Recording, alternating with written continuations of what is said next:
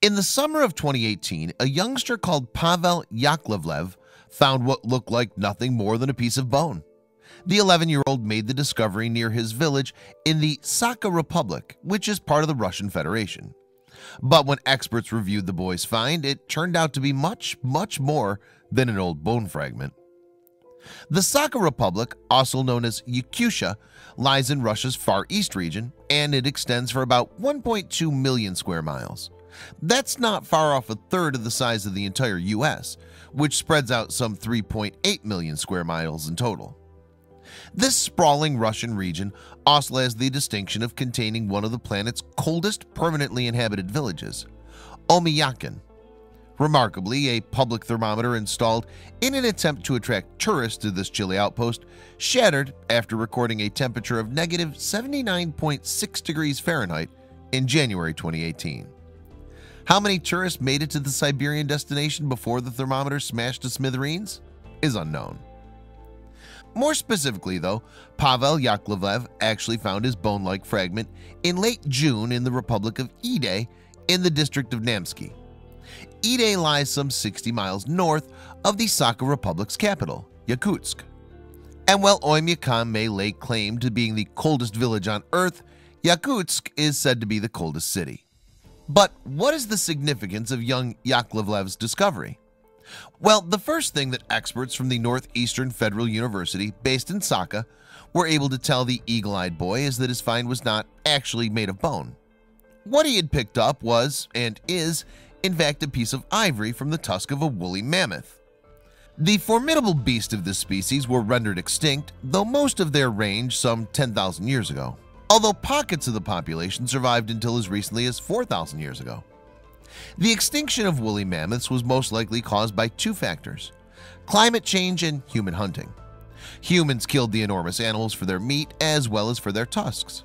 And even after the mammoths had died out, their ivory was used in raw material for jewelry and ornaments. Perhaps unsurprisingly then, Yakovlev's piece of ivory wasn't just a random fragment either.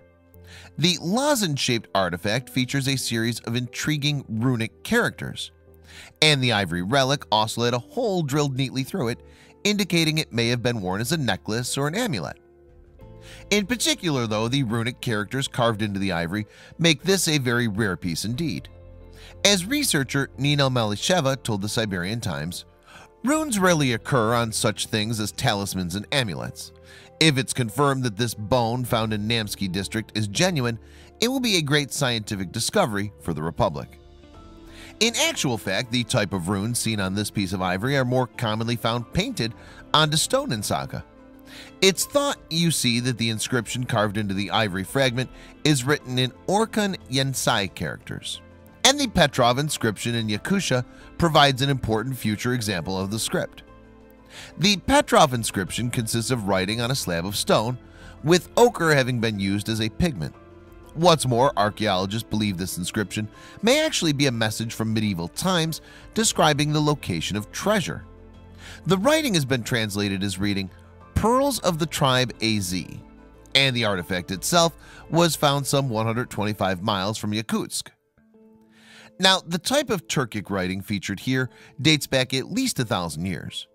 It was in fact the Gökturk people who used the Orkhon-Yenisei script. Also known as the Blue Turks, Cock Turks, or Celestial Turks, these people comprised a loose federation of nomadic Turkic tribes, and they lived in Inner Asia, including Eastern Russia, as well as Western China and Mongolia.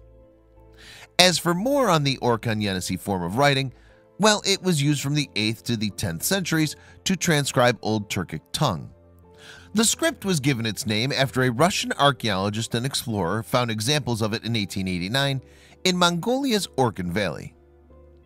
Siberian nationalism, a movement that was dedicated to freeing Siberia from the supposed shackles of Tsarist imperialism, at least partly motivated Yatrintsev's outlook. Moreover, his views led to him receiving a sentence of exile and forced labor, with his banishment spanning 1868 to 1873. In 1889, Yatrintsov went to Mongolia and there found the site of Harabelgus, a city from the early medieval period. However, what the explorer discovered in the Kosho Sidom Gorge in the Orkhon Valley caused a sensation in the scientific circles of the day. Specifically, he uncovered 2 stone monuments inscribed with runic characters, the writing that was to be named the Orkhon-Yenisei script.